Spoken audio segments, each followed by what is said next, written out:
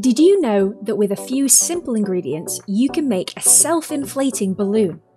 This activity is a great way to talk all about chemical reactions and the density of gases.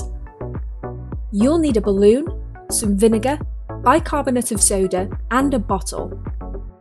First, stretch the balloon a little bit. Then pour vinegar into the bottle.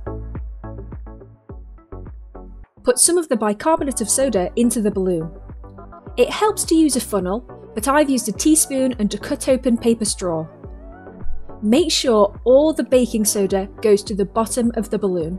Then, stretch the lip of the balloon over the bottle so it fits tightly, taking care not to get any bicarbonate of soda in the bottle at this stage. Finally, lift the balloon so that all the bicarbonate of soda falls into the vinegar and watch the chemical reaction. The vinegar and bicarbonate of soda mix and create carbon dioxide gas. This carbon dioxide gas is less dense than the vinegar and the bicarbonate of soda, so the balloon expands. Subscribe for more classroom and home activities, and take a look at the Twinkl website to find thousands of educational resources.